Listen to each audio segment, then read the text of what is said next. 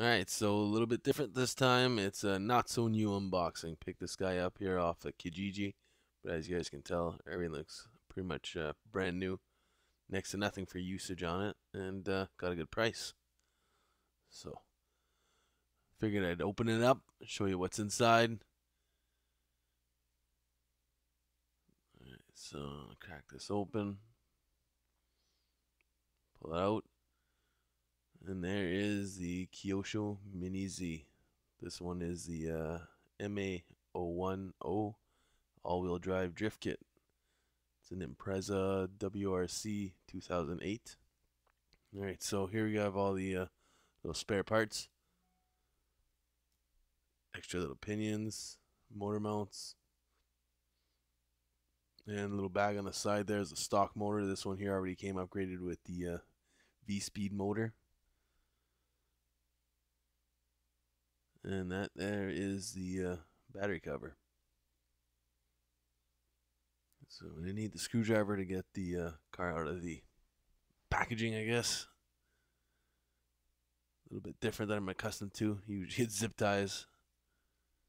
Alright, so here's the kit.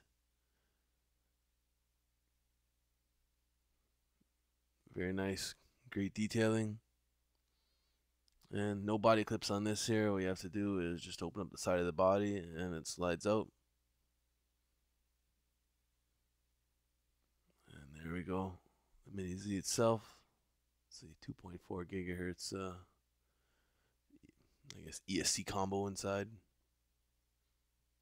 This is just a little plastic mounting bracket that was used for the packaging. I'm gonna pull that out. It's a pain to get out, but finally got it done here. Alright, and with that off, I'll show you where the battery cover goes.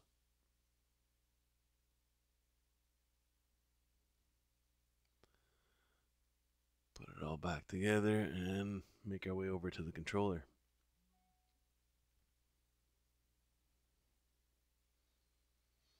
So this is 2-channel, 2.4 gigahertz ASF.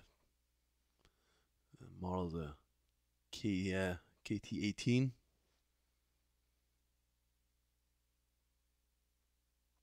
And lucky enough, this is a limited yellow color, which I thought looked a lot nicer than the plain scale gray and white. Alright, nice little transmitter. The release button, it shoots out at the bottom. Oddly enough, I thought that would have been double A's, but it wasn't. It's all triple A's.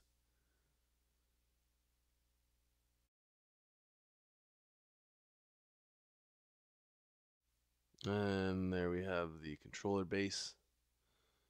I'll show you guys what it looks like, but I'm not going to be adding that on permanently. I think it's going to take away from the controller. It's nice and sleek without it.